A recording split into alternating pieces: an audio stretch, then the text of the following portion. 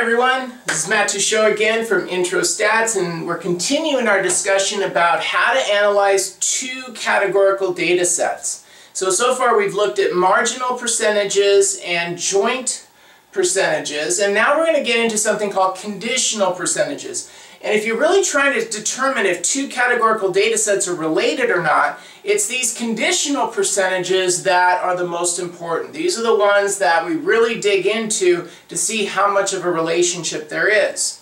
So in the percentages we've looked at so far, the grand total was always the total. But now we're going to get into the case where we want to compare groups. So we're going to look at situations where the total is not the grand total anymore. Okay? So you're basically in a conditional percentage, what you're usually doing is you're trying to compare the same percentage, so the same variable for the percentage, but you're going to compare it from different groups. So that's a good way to sort of think about it. So let's take a look at this first example. What percentage of Twitter students have a tattoo? Right? Now this gets kind of complicated. So the one thing to remember, what we said was the word of or out of tells you the total. In these the last percentages we were looking at, it always said of all the students. So that means we have to use the grand total. But if they said of the Twitter students, now it's telling me something very specific. I only want to look at the Twitter group. So I'm calculating a percentage from the Twitter group. And one of the things you really want to identify, that's what we call the condition. So out of, or whatever comes after of, is sort of your total. That's your condition. That's the total, and the amount need to come from that group. So one of the key things that I like to do is I like to circle the row or column that has that condition. So since we're dealing with Twitter, and it said of the Twitter students, in my mind at least, you don't have to do this physically, but you can, I'm kind of circling the Twitter students. Now the Twitter students might be a row or it might be a column. In our case it was a row. But in other words, this percentage that we're going to calculate only comes from the Twitter students. So that means you only use the numbers that are in that row or column that your condition came from. In our case it's a row. Okay, so a good kind of easy way to deal with conditional percentages is circle the row or column that has your condition, your of, out of. Okay? So the formula really is you want the total, because we're talking about Twitter students only, we're not using the grand total, we want to use the total for Twitter. So the total for Twitter is 29, so that's going to be my total. But what's the amount? Well, I want the amount that have a tattoo, but in the Twitter group. So really that's the ones that both prefer Twitter and have a tattoo. In other words, the intersecting cell where Twitter and tattoo meet. In other words, it's that number in the Twitter row. Remember I said use only the numbers that are in that row that you circled. So we got 8 out of 29 is going to be my percentage for percentage of Twitter students that have a tattoo. So in our case, 8 divided by 29 in my calculator, I get 0.275862, and it just keeps going. Remember, we're rounding to the third decimal place in proportions. This is again called a proportion. So we're rounding the 5. So I look to the right of it, it's an 8. So I'm going to round up. Remember, if it's 0 through 4, you round down. 5 through 9, you round up. So since the 8 is greater than 5 or greater, we're going to round up. That means we're adding 1 to our decimal place, so adding 1 to the 5. So we get 0.276 is our approximate proportion. So again, that's the proportion. If I multiply by 100 or move the decimal 2 places to the right, I get 27.6%. So 27.6% of the Twitter students have a tattoo. Now the key thing in conditional percentages is you want to compare that to another group. The comparison of conditional percentages really tells us how much of a relationship there is. So I'm going to compare the Twitter students to the Facebook students. Okay, so we'll look at this, keep this percentage in mind, but I'm going to compare it to another group. But I want to use the same exact variable for the percentage. In other words, I want to compare percentage of tattoo to percentage of tattoo. And just do that for different groups. So you don't want to compare percentage of tattoo to percentage of no tattoo because those are different things. Alright, so let's look at the second example. What percentage of Facebook students have a tattoo?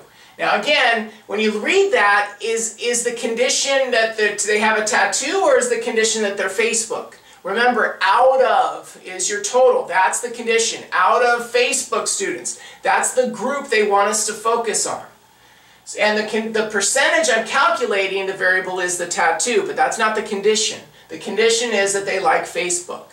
So again, I'm going to want to think about going back to my table. I'm only going to be using Facebook students. So where are the Facebook students? It's either in a row or a column. Sometimes it's a column, sometimes it's a row. In our case, it's actually a row. It's the first row. These are the Facebook students. All of these numbers are describing Facebook students. So again, if I'm restricting myself to only the Facebook group, I want to go ahead and use only numbers in that row there, this row. So we're looking for the amount that have a tattoo out of the total. Well, the amount that have a tattoo in that row is 19, and the total is 75. Okay, so in the formula, it would be the amount of people that prefer Facebook and have a tattoo, so the intersecting cell where Facebook and tattoo meet, out of the total for the condition, total of for Facebook, which was the 75. Alright, so 19 divided by 75 gives us 0.253333, and rounding that to the third decimal place, we get 0.253, or 25.3%. Now here's where the interesting part comes in. This is now starting to tell me something about the relationship. So in my mind I'm thinking, is having a tattoo related to what social media you like? A lot of it determines on how close these percentages are. They're both percentages of having a tattoo, but they come from different groups. The question you want to ask in your mind is, does it matter what group they came from? If the percentages are about the same or very close, then it doesn't seem to matter what group they're in. I get the same percentage all the time. That tells me not related or not associated. But if the percentages are very different, that's going to tell me there may be a relationship or an association. Okay? We sometimes call this the relationship principle. So if the conditional percentages are very close, now it has to be the same variable. Okay? Again, I can't compare percentage of tattoo to percentage of not tattoo. That's never going to be close. It's always the same variable, percent of tattoo, that we compared, but we did it from different groups. If those were close, then it doesn't matter what group I'm in, and those categories are not related. But if the conditional percentages come out significantly different, then maybe it does matter what group I'm in. In other words, the categorical variable that's deciding the group, does somehow play a role. Now remember, just because you say something's related doesn't give you the right to say that one causes the other. Remember, relationships, association, correlation, that does not equal causation, right? So you can't say that their type of social media causes them to get a tattoo. That's not how this works. But there is some kind of, maybe a general relationship here. So let's look at the percentages again. Twitter for tattoo was 27.6%, Facebook was 25.3%. To me, those look kind of close, right? The closer those get, the more it seems to not matter the group. So liking Twitter or Facebook didn't seem to matter. We still got about the same percentage that had a tattoo. So the closer the percentages get, the more you're going to kind of lean on the not related or not associated side. So this kind of looks pretty close. So again, I'm going to say that having a tattoo is probably not related to liking Facebook or Twitter. Okay? Now I know what you're saying, well how close is close enough? How close is not close? Well, that's also why this is not the best way to do this. Well, that's where we really need a p-value and a hypothesis test that's going to help us with this. And we'll get into that in our next section on dealing with the categorical association test, which is basically a hypothesis test of a contingency table. But this is the idea behind the test, so having this idea in your head is actually a really good way to think about it. Now let's look at another one. What percentage of Snapchat students have a tattoo? So now I want Snapchat. So again, of Snapchat students. It didn't say of tattoo, right? Then I would have only to look at the tattoo students. This is asking for out of the Snapchat students, what percentage have a tattoo? So again, be very careful. The of tells you the total or the condition. So the condition is Snapchat. The percentage that I'm finding is tattoo. So where's Snapchat? Snapchat looks like this row right here. So I'm going to circle it. There's Snapchat. And I'm only going to use numbers in that row or column. In this case, it's a row. So the amount that had a tattoo was 11 divided by the total for that row, which was 71.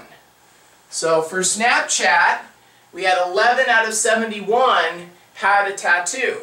Well, that's actually quite a bit less. If you notice, the proportion is 0.155 or 15.5%.